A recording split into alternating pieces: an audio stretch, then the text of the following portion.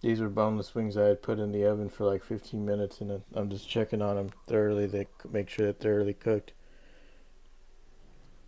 And they smell real good. The honey barbecue boneless wings. You get like 3 pounds worth for like $10. That was a good deal. Because normally at normally at a Pizza Hut they're like what $16 for like 10 or whatever, or how many, whatever you get. You get like the boneless wing street wings. This is a cheaper alternative to it, and I just you can see that the skin popped out, like it is thoroughly cooked, and make sure that it's in there cooking because it's been in the freezer probably for a while.